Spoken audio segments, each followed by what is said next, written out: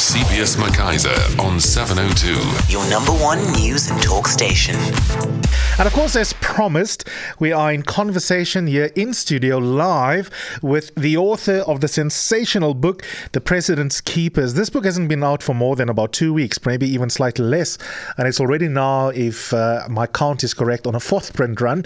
And by the end of this week, some 55,000 copies would already have been printed. So even with all the PDFs that are doing the round, it is already doing absolutely remarkably well. And already on its current sales, will be one of the best-selling books of the last several years in this country. And it's still growing legs, and it's going to do even more, even better than that, and for very good reason. It is, as I said before, the smoking gun. Where's our Facebook streaming coming from? There in the corner. There's the smoking gun. And that's why the spooks don't like this book. Okay, so use the hashtag #JacquesOnEusebius. You can tell me what comes up for you as you listen to the author. What questions should I put to him that are the most important before we run out and he's off to the next media blitz? And of course, you can also call in 011 8830702 in Johannesburg and in Cape Town on 021 446 0567. Jacques, thank you so much for coming in. I really do appreciate it. Hello, Eusebius. I'm glad to be here. Congratulations. Thank you. How are you feeling? I feel a bit overwhelmed. You know, before the book was published, I knew it was going to elicit some reaction from the law enforcement agencies. I never expected anything like this. I also didn't expect the support from the public out there. I want us to start off by introducing the public to a man whose name should be a household name, but isn't. And he already hates you for now turning him into a household name. Arthur Fraser. Who is he? Arthur Fraser, there was some publicity around Arthur Fraser around 2007, 2006, 2007, when the so-called Browse Mole report emerged that implicated Jacob Zuma in all kinds of nasty actions, but the Browse Mole report in the end was planted on Jacob Zuma to discredit him. Anyway, Fraser was the man that investigated Browse Mole, and the Mail and Guardian then wrote an article. He was at the time the Deputy Director General of State Security, and the Mail and Guardian at the time wrote a story that during this investigation into Browse Mole, he discovered the spy tapes. He came upon the spy tapes, and he was the man that gave the spy tapes to Michael Hulley and to Jacob Zuma. And by doing that, he probably armored himself. And then he very quietly resigned in 2011. What people didn't know is that he resigned at the time because there was a massive investigation against him for fraud and corruption that included probably R1 billion of taxpayers' money that was wasted on the most ridiculous project at State Security. They forged Ronnie Casserol's signature, for example. They appointed a host of agents to work on all kinds of projects, from gangsterism to terrorism to organized crime. They produced very little of any value. They had 3 warehouses full of cars. They bought houses. There was a case where I think they bought a farm. They bought all kinds of spy equipment. The 72 agents had 293 cars between them. Fraser appointed family members to work for the so-called PAN project. And as I said, over a period of about 2-3 years, they wasted R1 billion of taxpayers' money. The PAN project was investigated by an internal team at State Security consisting of advocates and accountants, and they thought that there was, and they in the end concluded after nearly a 2-year investigation that there was massive fraud and corruption, and that at least 10 senior PAN agents, including Fraser and the people under him had to stand trial for fraud and corruption. And it's a family affair, isn't it, Jacques? On page 42, Jacques writes the following. SARS investigators and analysts compiled profiles of the managers/agents as well as their spouses and connected the dots between the companies and their directors. Although most of the PAN transactions and payments were done in cash, it was clear that several of the persons of interest had feasted greedily during their terms at PAN. One of the PAN agents who acted as a service provider had 8 vehicles registered in his name, including a 1.3 million Merc, a Range Rover Sport, an Audi A4, a Pajero, and a Harley Davidson. He was an active and former director of more than 20 companies. One of these companies received 27 government payments worth 5.6 million, another 57 worth 10 million. The latter still owed 5.6 in unpaid taxes. But here's the interesting bit. He goes on, and towards the end of this little section, the following is what Jacques writes. The profile of Arthur Fraser, however, didn't show excessive wealth. But here's the kicker. He owned 2 BMWs in a house in Observatory in Johannesburg and was director of a couple of companies. He did, though, receive 2 government tenders of 81,000 while he was operations director at NIA. But the profile of his wife, Natasha Fraser, made for more interesting reading. She became a director of a security company by using her maiden name of Taylor. After she resigned from the company, it received 240 government payments between 2005 and 2010 to the value of 7.4 million rands. It also owed SARS almost 4 million rand in unpaid taxes. This is a family affair. Yeah, it was very much a family affair. His brother was employed, his son was employed. His mother was registered. It was a family affair. So much so that even one dodgy example you mention is how in the order of 10 million rand supposedly went for a community project in the family's name. Yeah, I mean, he objected against that yesterday when I invited him to come on. The family has declined. Well, the family yesterday said how could I have said that Mrs. C.F. Fraser, who is 83, was a PAN agent? Well, what I said is, no, she wasn't an agent to go and scrounge around on the Cape Flats to look for gangsters and terrorists and whatever. What I said is that she was a board member of a community-based organization that dealt with conflict resolution at schools. And PAN contributed 10 million rand towards that organization, although it had absolutely nothing to do with national security.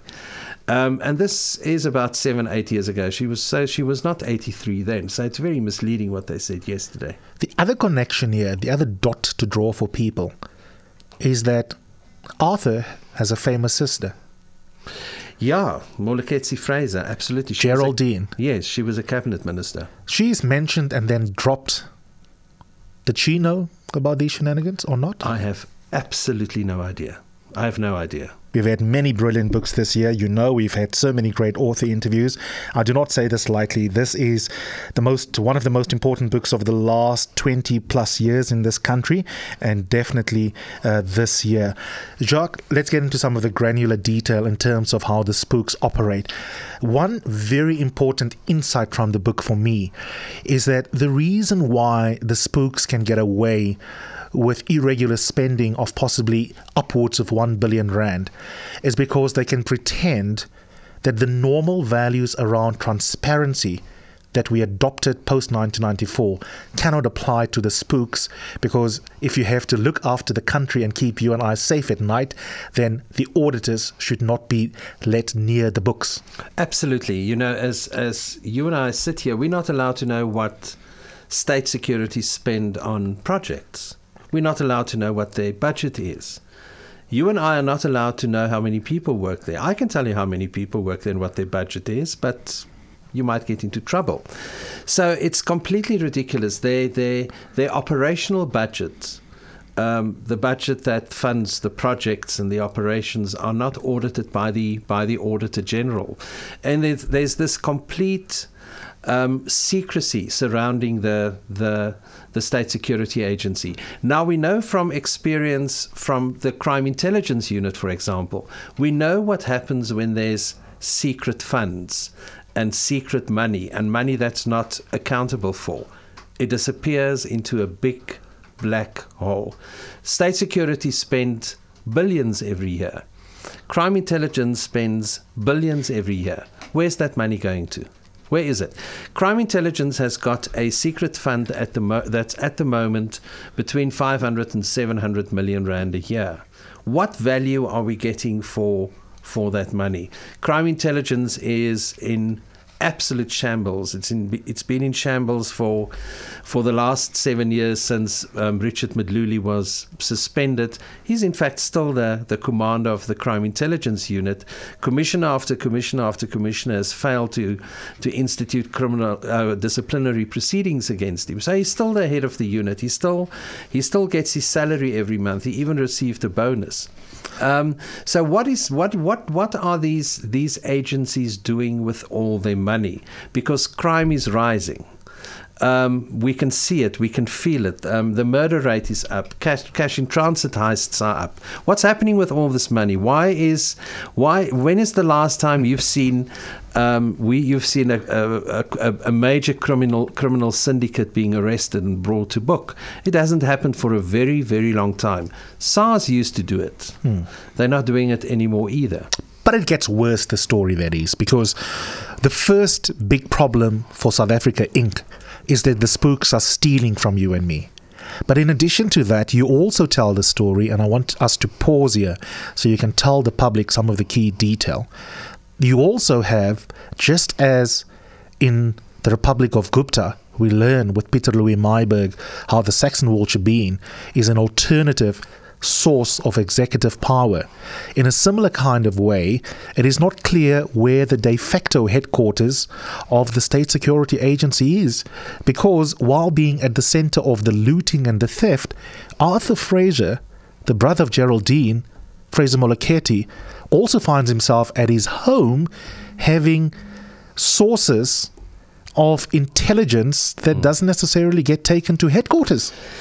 It's such a bizarre situation, and I don't know why Fraser is not explaining that to us, because he's not going to give any secrets away. It doesn't concern national security. When he ran the PAN project, he had a server installed in his house, his own personal server.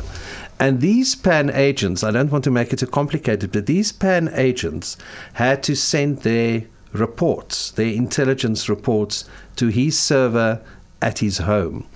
And from there, he would decide what he was going to send into the mainframe at State Security headquarters.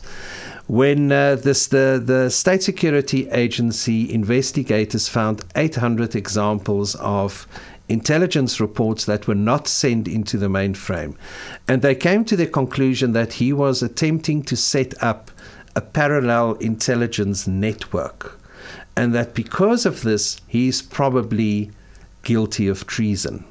Nothing ever came of that. And we still need an explanation why the deputy head, not even the director general at that stage, why the deputy director general had his own personal server in his house.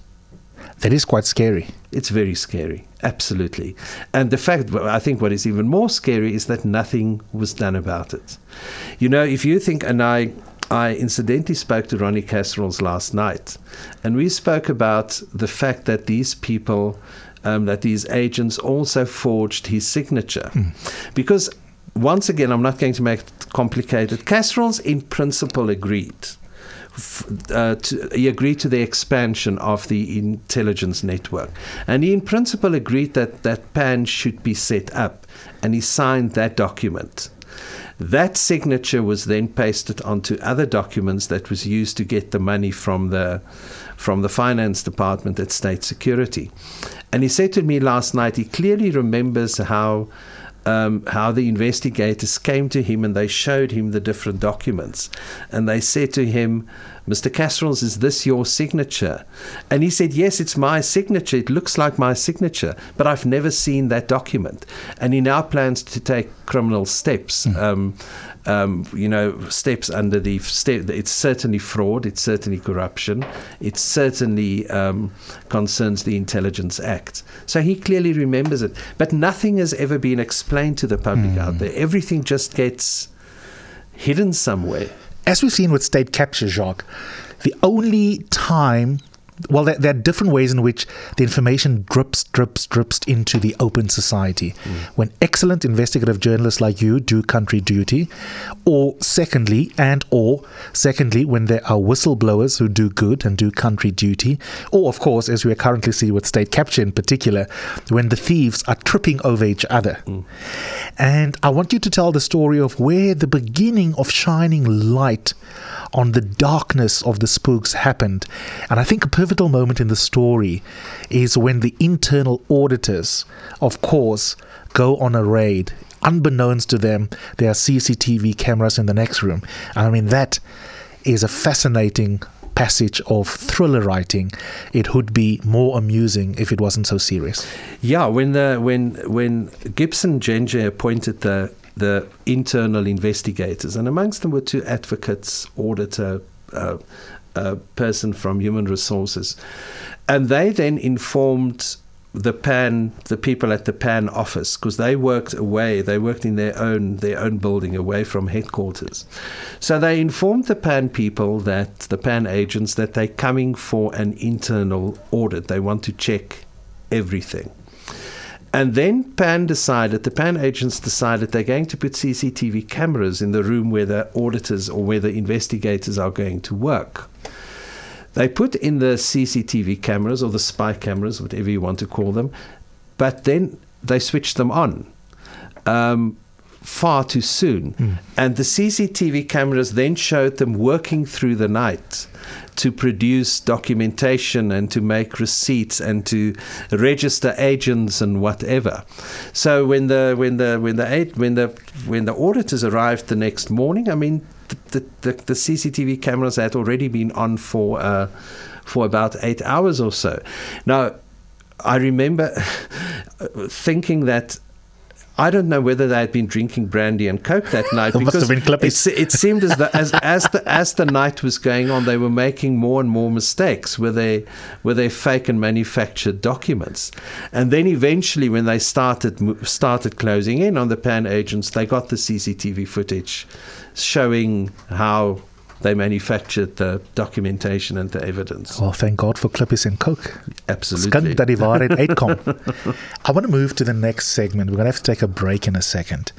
But for me, the next big theme in your book, which is really tragic, and it segues nicely from the rot at the State Security Agency to SARS. And it's going to take us a good 10 minutes to get to the essence of it. But it's, and I wanted to start at a high level. Well, then we'll take the break, and then we'll deep dive into the details, Jacques. But isn't it sad that I've been referring to them as the head prefect among state agencies or state departments in this country for a long time has been the South African Revenue Service. Even as shenanigans in the SAPs, the Scorpions and then the Hawks happened, we could rely on men and women behaving with integrity.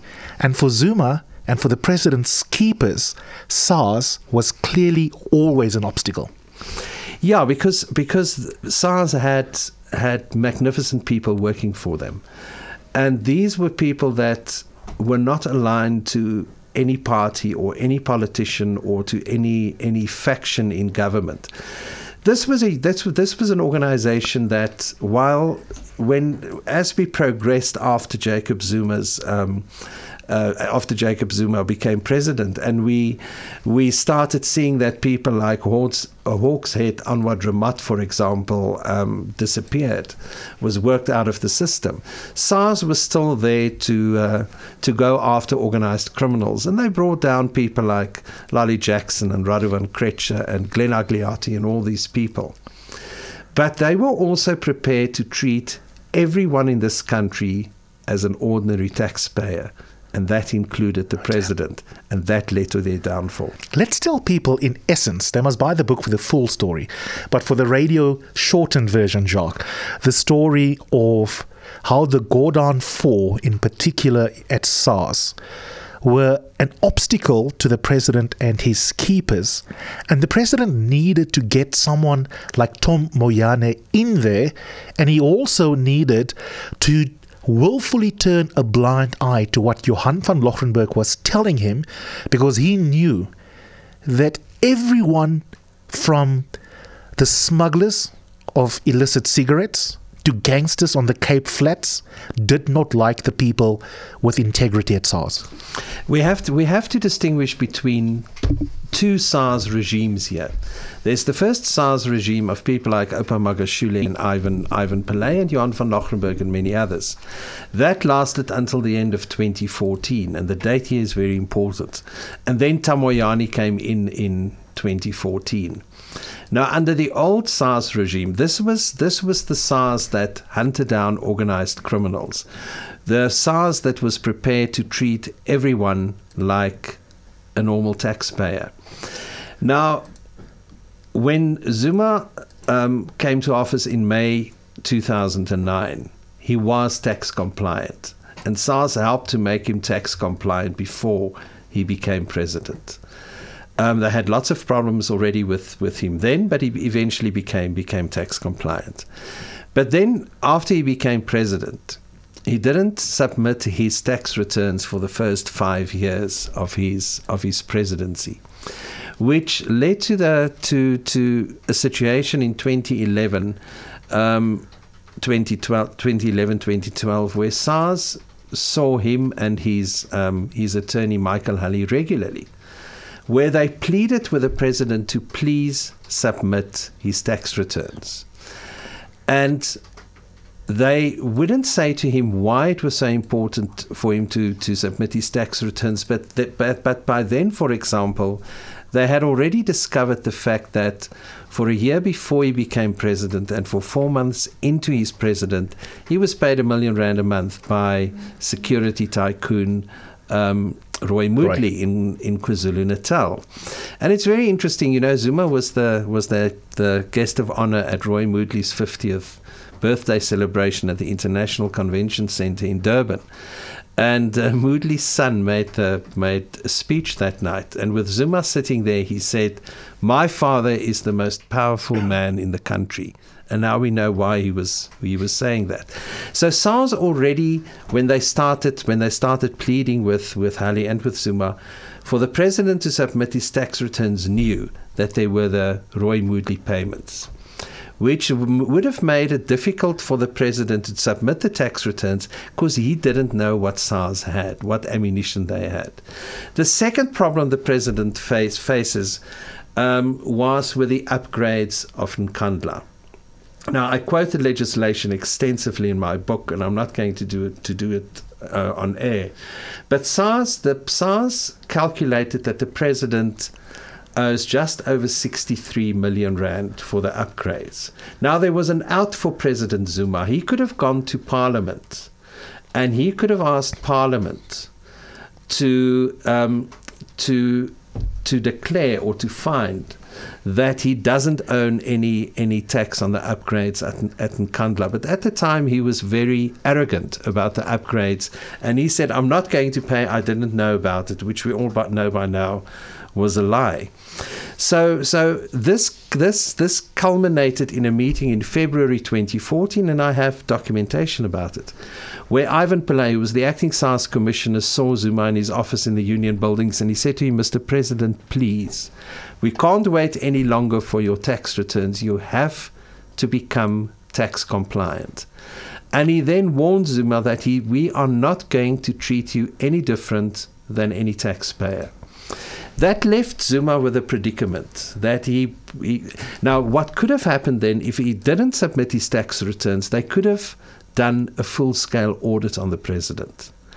That could have led in the end to the insolvency of Jacob Zuma. And an insolvent cannot be the president of the country. So at that point, SARS became a terrible threat to Ivan Pillay. And I want to underscore that insight in terms of one of the political storylines throughout this book, Jacques, because a lot of people think all Zuma and his cronies want is to continue eating at the trough. But the problem is, in accounting terms, that some of the activity, even if you could get away with reclassify them as lawful gifts, nevertheless, the size of the tax bill made people like Johan a problem for Zuma. Yeah, it made him a problem for Zuma. And it also made other investigations also made him a problem for the made him a problem for the Zuma family. For example, at the time, SARS was busy taking down a group of tobacco dealers. Amongst them, people like Yusuf Kaji and Azima Motkarim and people like that.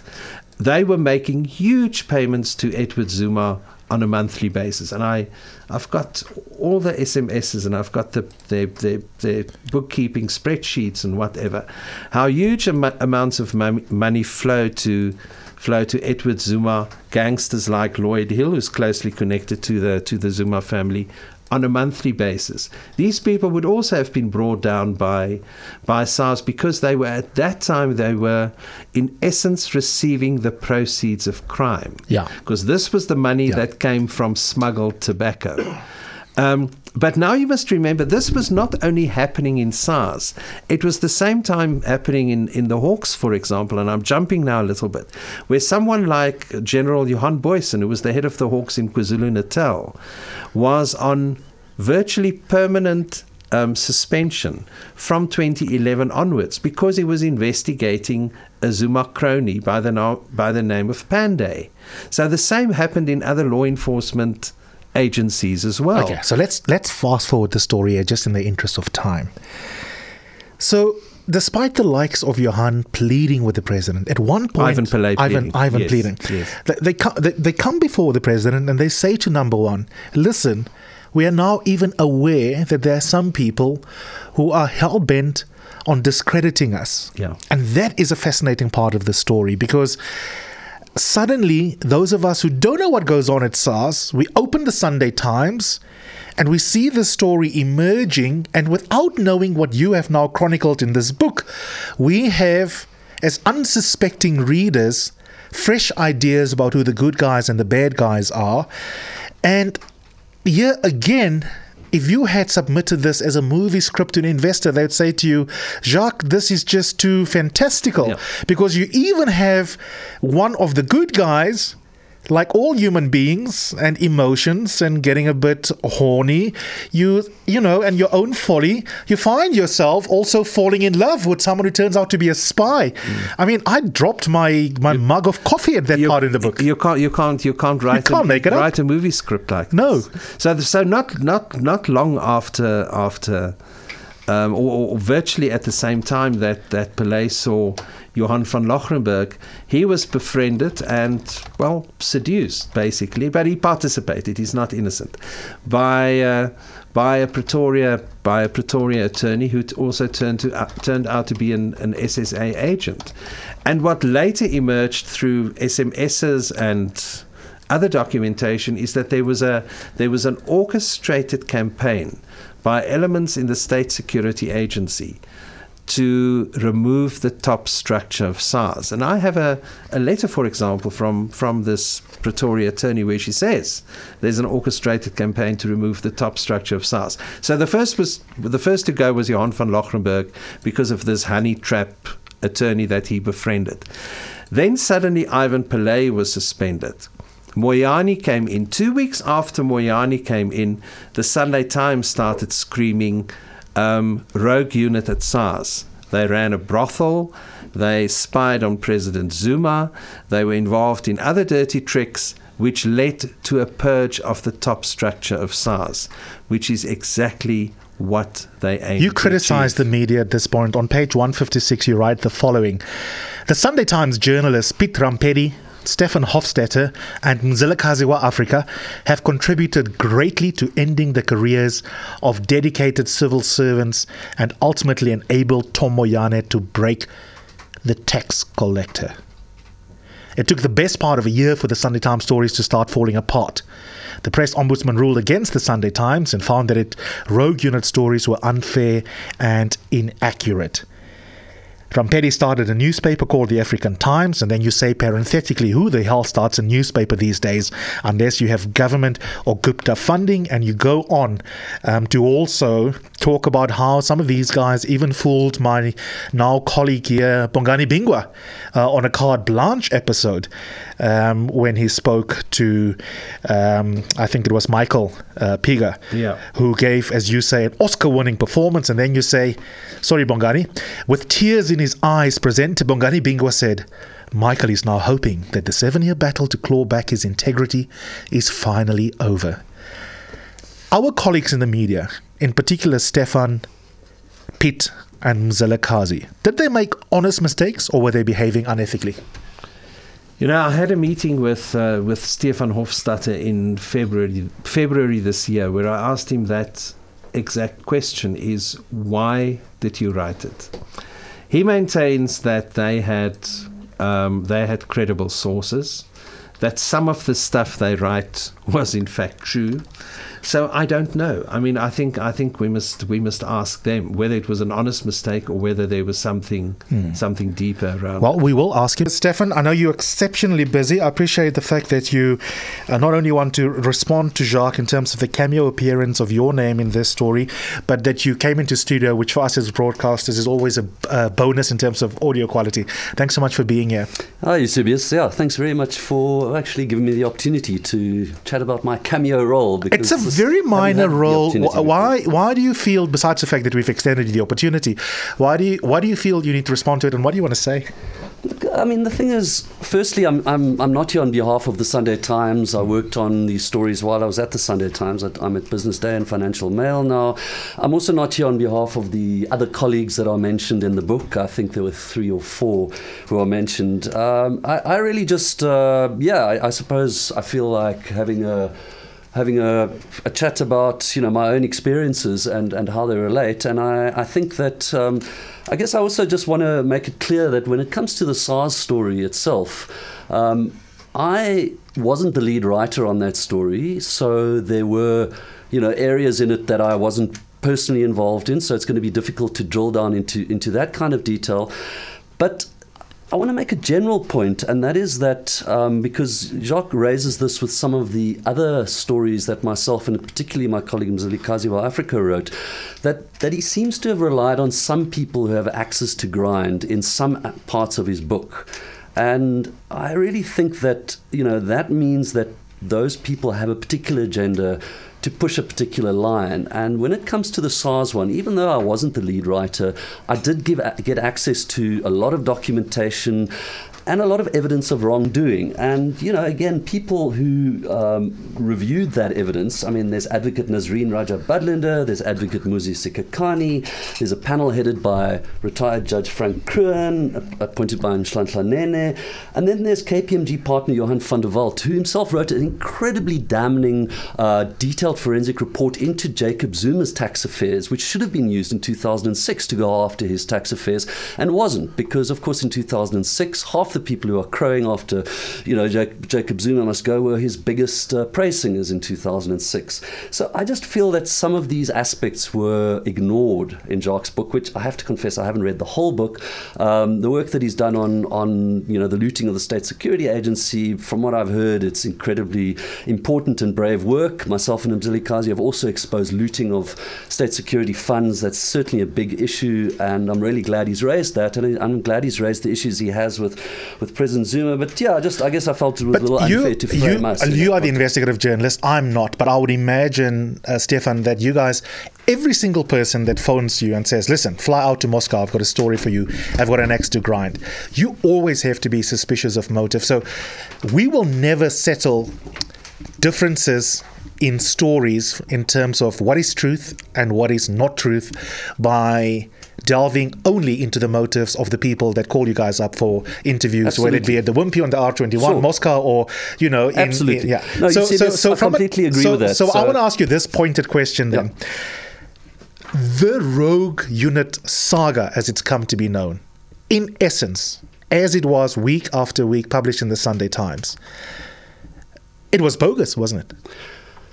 At its core. No. I'm not here to, as I said, as not being the lead writer, not representing the newspaper.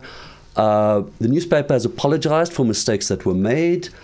And I'm not here to get into all of that detail, okay? But when you say no, what do you mean by that? But I'm saying that when Judge Frank Kroon stood up and said, I found evidence of wrongful acts committed, I can't consider that completely bogus. When Johan van der Walt, who stands by his report, even though the conclusions and the findings were withdrawn, but the findings in the body of the report, which we reviewed something like 860,000 emails and all the rest of it, found serious conflicts of interest in some of the SARS officials, and he found some possibly criminal acts like planting bugging devices in the offices of Vusi Pikoli during massive high-profile investigations into Jackie Selebe and Jacob Zuma because the people who planted them there wanted to be kingmakers. That's a pretty rogue act. So, Jacques, I want you to respond there, because if what Stefan is saying is accurate, then an important plank in your book must be kicked out. You know, when they, for example, wrote the story about the fact that the rogue unit has spied on Jacob Zuma, that story was accompanied by a photograph of Johan van Lochrenberg. Johan van Lochrenberg only became the head of the unit in 2007. When did the bugging take place? As I said, I'm not getting into the details of the story. The bugging took place in 2002, in fact, the 2005 and 2006. You mentioned it. You mentioned it. It was complete nonsense. Hold on one second.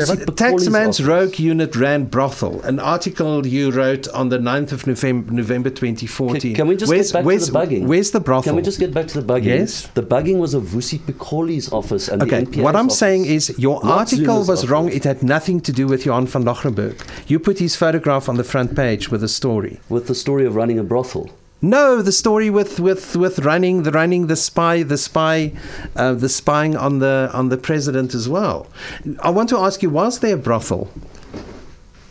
There was a memo, an internal memo of a SARS official saying he was pissed off that he was at what he called a brothel, and one of his colleagues got into a fight about having to pay for prostitutes, which was in 2007. Now, as we all know, brothels can be run and shut down in 3 days. I wrote a story exposing a brothel the day after I did it, and that was Makosini Nkosi Stefan, brothel. are you actually sitting there? Can I prove there was a brothel? No. Why do you write it? Because there was a memo of somebody by one disgruntled person called Michael Piecha. He didn't write the memo, no. By one disgruntled member. A disgruntled member. Well, I don't know if he was disgruntled. You know, Stefan, I had a meeting with you in February. We sat together in Rosebank, in Parkhurst. We had coffee. You then said to me that at the time of the SARS rogue unit stories, you were going through terrible personal problems, and that you would wake up on a Sunday morning and you would not recognize your name on a story. Do you remember telling me that? I remember mentioning I went through some terrible personal problems, but they're not the issues that I'd like to raise here. And that you couldn't remember your name on a story? May have said that. Okay. What is the implication of that journalistically, Jacques? I think it is absolutely outrageous for a journalist to say that my name is on a story, but I'm actually not taking any responsibility for it. And to say that you were not the lead writer. You shared the byline, you shared the glory at the time. Stefan, your final response to that?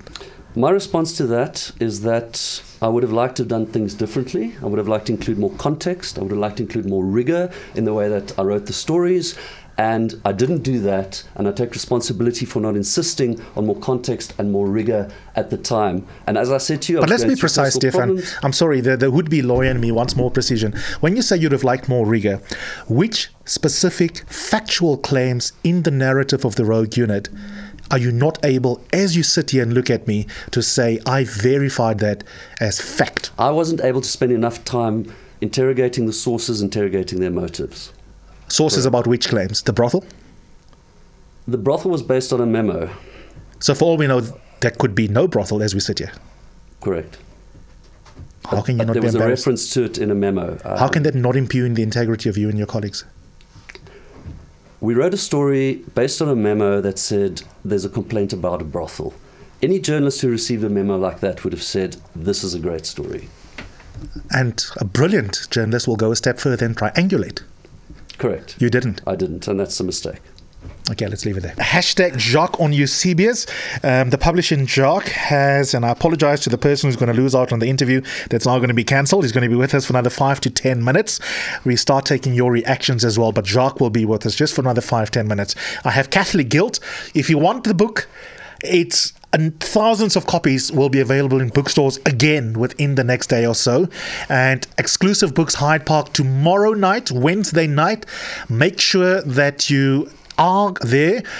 I reckon, quote me, it's going to be a launch as big, if not bigger, as the Redi Tlabi launch. And you know how gigantic that launch was. 6 for 6:30 tomorrow night at Hyde Park. And at least 1,000 books will be available tomorrow on sale. So hopefully everyone who wants a book can get a book. And you're going to be there signing until 11 o'clock, dude. I hope you have Clippies and Coke, Jacques. I'm having the first one at 3 o'clock tomorrow afternoon. So I can't get through all of your tweets. I'll do so once Jacques has moved on and you and I are alone for the rest of this hour. So I want to get to one or two more themes in the book. If you think the media critique that you've just heard and what Stefan Hofstadter said was spicy, there's other stuff in this book that is amazing, Jacques. And I just want to tantalize the public, and then we leave it there, and dan moet hulle gaan lees vir hulle self. Tom Moyane, as I said to my colleague Daneo here at the beginning of the show, there's sort of like an air of dodginess about the guy. But he has a history, just like Zuma. And their connections are fascinating. Let's give people a bit of color. And unfortunately, the color is also quite lethal.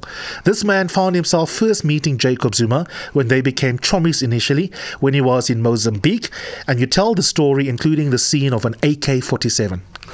Yeah, I mean, you know, Tom Moyane and Jacob Zuma come a long, long way. You know, Tom Moyane a while ago said that he grew up with one of Jacob Zuma's sisters, and that she was in fact like a sister to him.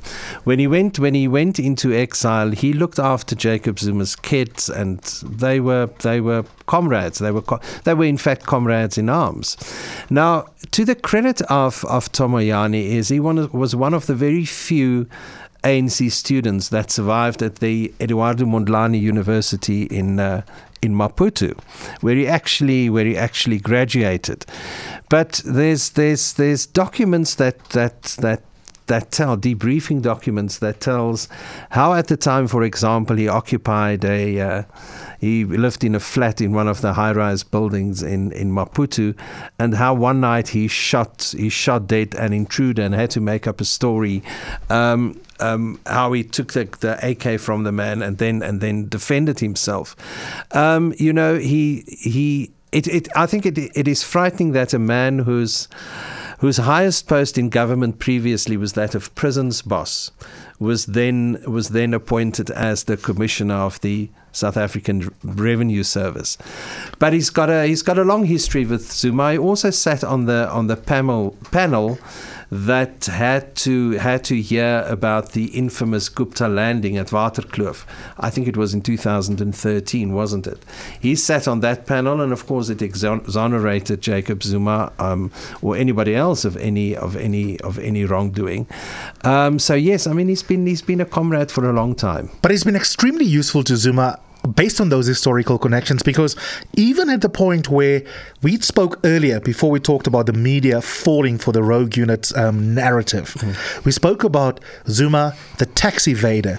Now, the problem for Zuma is that some files under lock and key could really indict him. Yeah. And Tom was useful because even long after Johan was cliffed, he was called back momentarily. And stuff moved from one location to being under the eye of Tom. Yes. Tell the public about that. Well, you know, when Van Lochrenberg was suspended, he got a call one day, and he said he had to come into the office. Now he had a safe in his office, and it was probably the safest safe in SARS. One you would expect at the State Security Agency or the Hawks and whatever, and in this safe was extremely sensitive files about certain taxpayers and about certain tax investigations. And he was then told to take out the files. There was an inventory was made, and all the files was then carried to the highest office office at SARS. Now, you know, when Jacob Zuma didn't really comment on my book, but what he did say is that, number one, he's tax compliant, and that there are no payments that he has not declared to the authorities. And I say in my book that it is quite possible that Zuma has become tax compliant after Moyane took over, and that Moyane has helped him to become tax compliant. What we want to know is what payments have Zuma declared in his tax returns, and has he declared the upgrades of Nkandla, and has he in fact paid his taxes on it? Okay. 2 final questions for you, and then we leave it there. The rest, I'm afraid, you will find in the book. On page 137, Jacques writes the following, and I invited the ANC on the program. They declined. And if I read these passages, you'll get a sense of why they declined. The SARS Commissioner, Oupa Magashule, at first dealt directly with the ANC, with some letters going off to the party demanding immediate payment. This is in relation to the ANC now, owing SARS as well as an institution. The ANC wanted SARS to allow it way more time than what ordinary taxpayers get to settle tax debts. Magashule, Ivan Pillay, and Jean Ravelle supposedly had meetings with Mkhize, that's Zweli Mkhize, by the way, who looks very sheepish. This is now me speaking, not Jacques. Looks very sheepish at the 702 town hall. Back at the ranch, this guy has got some questions to answer about the ANC being tax evaders themselves. And then Jacques writes the following. The message from SARS was that the ANC could not ask for preferential treatment. It had to pay up like any other taxpayer. There was apparently a constant exchange between SARS and the ANC, with the matter eventually being assigned to SARS Group Executive Godfrey Baloyi in 2013. In a compromise brokered by Baloyi, the investment arm of the ANC, Chancellor House, came to the rescue and made a loan to the ANC, which allowed for taxes to be paid. On the face of it, this would have been the end of the matter. But my sources tell me the loan from Chancellor House would have to be repaid by the ANC. If this was not done, then Chancellor House would itself attract tax implications. In 2014, both the ANC and Chancellor House would have had to make some sort of declaration to SARS explaining the loan and demonstrate how it began to repay the ANC. My ANC source says that some powerful people within the ANC were livid with SARS for not conceding to their demands to be treated differently. Now here's the kicker, and this is also why this book is so wonderful. It is not a data dump. There is beautiful narrative that runs throughout it, and the following sentence is very important from Jacques Pauw. He writes, "It makes a lot of sense why the ANC would not lift a finger while SARS was being swept clean." Absolutely. That's horrifying.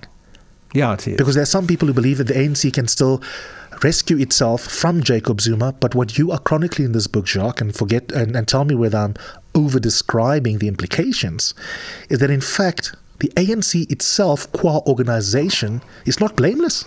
No, they're definitely not blameless. You know, and when I say that we are on the brink of becoming a gangster state, a mafia state, it's not only Jacob Zuma that must carry the blame.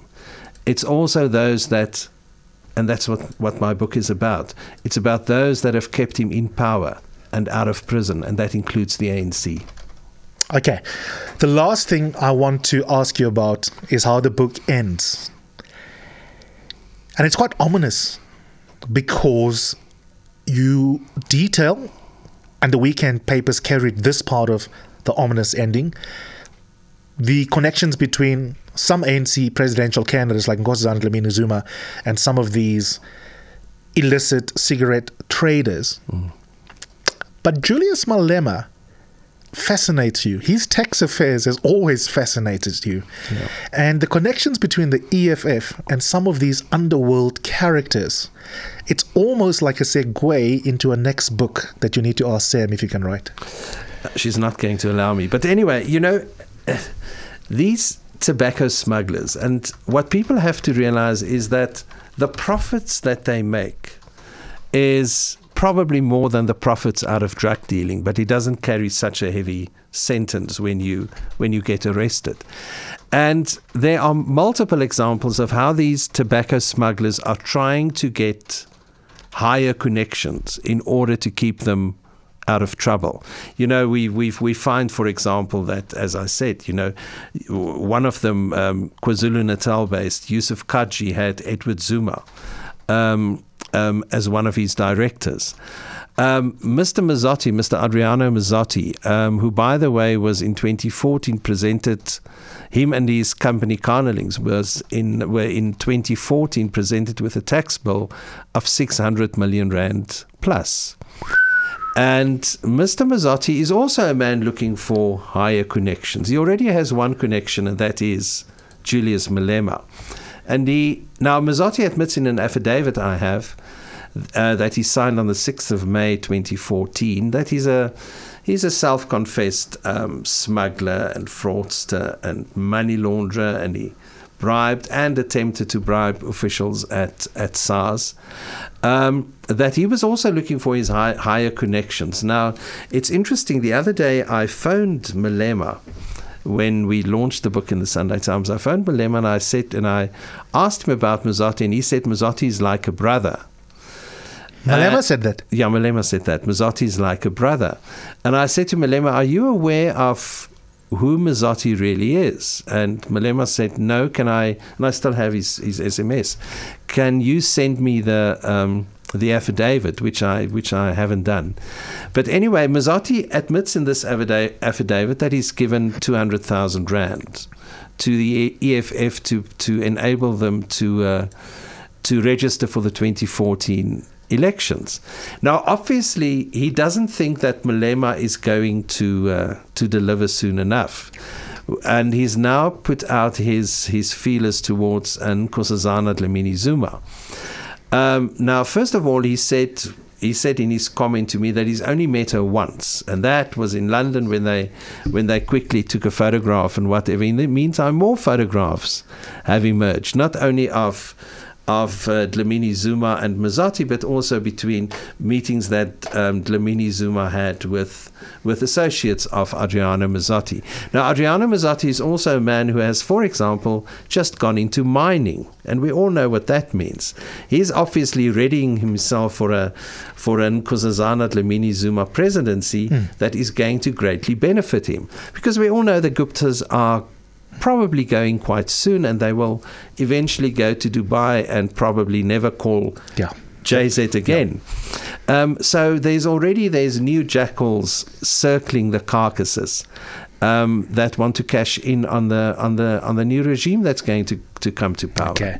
Jacques, when the dust has settled, I want you back on the show because I want to talk about the writing process. Today we focused on the narrative.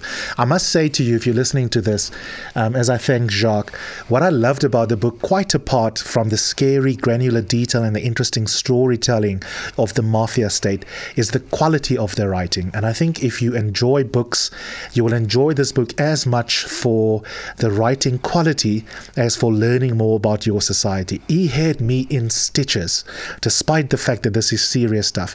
I was hoping, reading the opening segment of the book, that the entire book would be about him being a would-be chef in Kastelburg. And I want to just end off by reading this to give you a sense of the writing quality, because this book is a literary achievement as much as it is an investigative journalism achievement. And we have, over the years, had brilliant investigative journalists who can't always write. And then sometimes you have people who can write, but who can't dig. And in this book, you have someone who can dig and who can write. So Jacques has a conversation early on with his partner about, firstly setting up his new retired life. And it turns out that Jacques, despite being a very affable character, is not exactly the best front of house staff member, and eventually got banished back to the kitchen so that he doesn't have to deal with the customers. And he writes the following. The first few months were tumultuous, and at times red tin roof resembled a madhouse. The whole village descended on the place on opening night. Our credit card machine didn't work, and we collected wads of cash in plastic bags. I grabbed friends and shoved them behind the bar to serve customers. Others were elevated to chefs, to braai societies and skulpaikies. Then Eskom switched off the electricity. Whether by choice or not, I have since then been banned to the kitchen. I had early on proved that I lacked the social finesse to deal with customers when I told a Spanish guest to F off when he complained about his Dom Pedro. Jacques, I want to thank you for writing this book, both from the point of view of country duty, but also, and I really hope people will savor the book, everyone is excited they can read it in one sitting, that they will enjoy the quality of the writing. Congratulations. Thank you, and thank you for your kind words.